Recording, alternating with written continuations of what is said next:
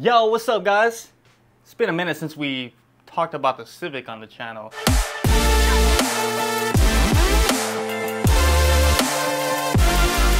As of now, this is the Civic. As you can see, I just freshly painted the, what is this? The radiator support and these little extensions on top.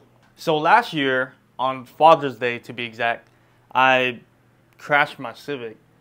And ever since then, I pretty much just lost motivation to work on the Civic. The damage wasn't terrible, but it was significant enough that it would cost me a lot of time and money. Up to this point, I've pretty much just been using zip ties to hold everything together. But I mean, my headlights are destroyed, my carbon fiber fenders are cracked and they need repairs. And the most important thing was the radiator support. I've been procrastinating on this for a really long time because I did get a used radiator support, and the only thing that's really been holding me back was welding. And I did a lot off camera, but as you can see, these are my welds. Woo!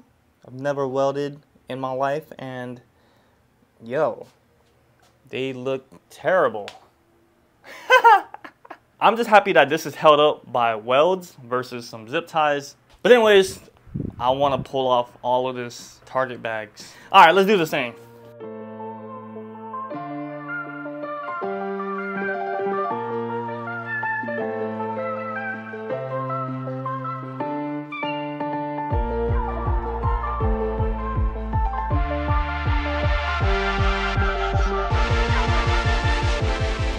And there it is. Check it out, guys.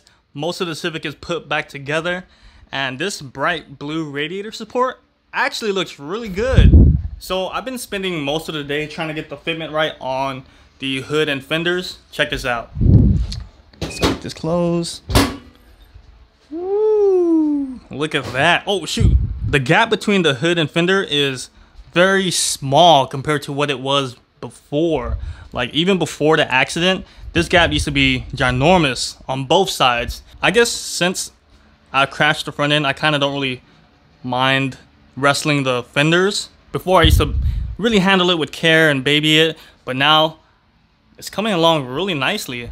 So now that I finally got the radiator support welded, there's a lot of things that I really missed about having the radiator support. One thing that I really missed a lot was this. For a long time, I didn't have the hood prop. I used to prop up my hood with a piece of wood or even this cardboard tube that I found. But now I can use the original hood prop, and yo, this is a really nice luxury to have. Before welding the radiator support back together, I was actually missing this whole piece right here where the hood prop mounts onto. A lot of this stuff was loose and it used to be held in by zip ties, but now it's welded in and I could bolt everything down with bolts, and it's just nice and functional again. And I could get my hood, fenders, and everything to line up. I haven't test fitted the bumper or headlights yet. Right now, I want to do the coolant. My least favorite step is having to fill up the coolant because on the K series, it's just so awkward and it takes a really long time. It's really hard to get the air out of here versus on the Prelude. But heck yeah, besides the coolant and putting the headlight and bumper back on, one more important step is getting the AC to work. But right now, I just really miss driving this car, so let's get the coolant in. Yeah! If you don't got one of these, definitely get it. It's a no-spill coolant thingy-majig. It still spills some coolant, but not as much. Oh, look, it matches. Nice, nice. It still spills every so often, but definitely not as much as not having this. And yo, guys, I really try to save money. So I saved my coolant in water bottles. But can you guess how many bottles I was able to get from this from the Civic? Here's 1, 2, 3, 4, 5, 6, 7, 8, 9, 9.25.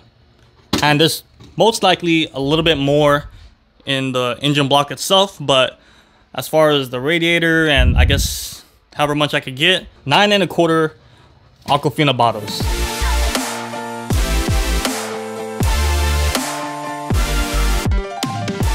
I got the Civic backed out of the garage. That way it's kind of in an angle and it's gonna be a little bit easier for me to go under here and reach that lower hose to freaking burp the coolant. This looks full, but I still have what, 3 1/4 bottles left. Eesh.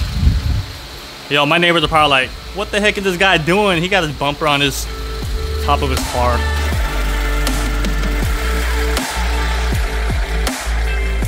And there you go, look at that. All that wasted coolant. I mean, it doesn't look like much, but was one big reason why I took so long to fix the radiator support, because I just hate dealing with taking everything apart and doing the freaking coolant. Well, just still a few more things I want to do.